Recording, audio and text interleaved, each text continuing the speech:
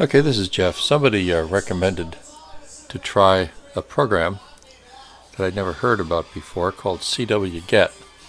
So I went and found it. It's on this web page called DxSoft under products.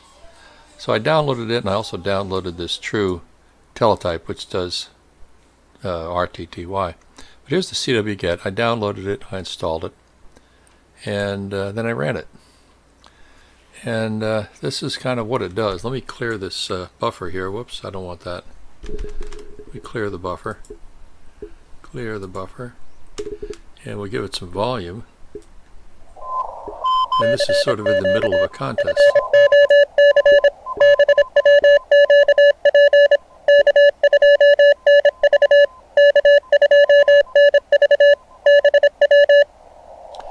So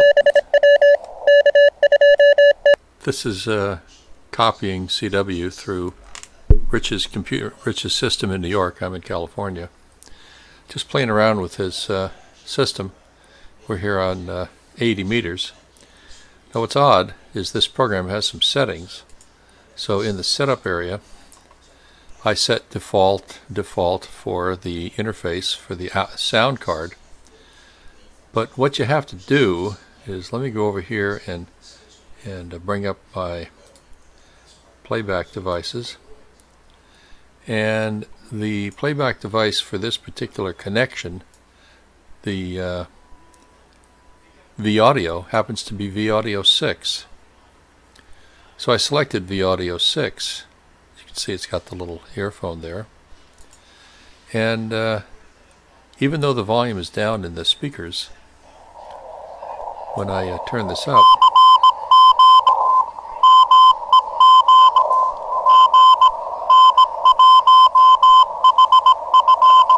let me show you what the rest of the screen looks like a little bit. So there's the signals we're picking up.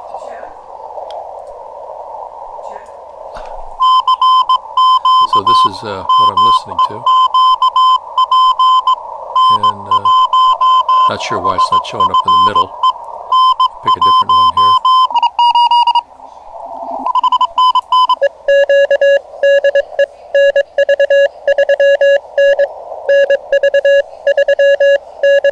Okay, so here's a program you might try and get it.